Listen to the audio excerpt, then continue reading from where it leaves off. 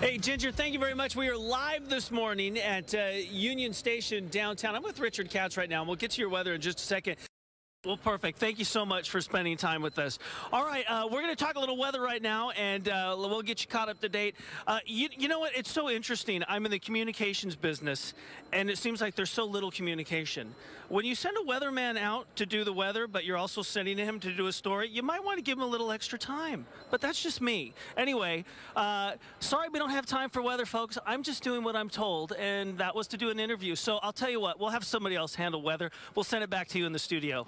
Oh. Wow. Oh. Did Henry DiCarlo just have a fit on live TV? I don't think he's happy. Yeah, he's not happy. Wow. We'll work on that. Maybe we'll give him a little cheese to go with that wine out there. I'm kidding. No, I'm kidding. Don't get him more angry.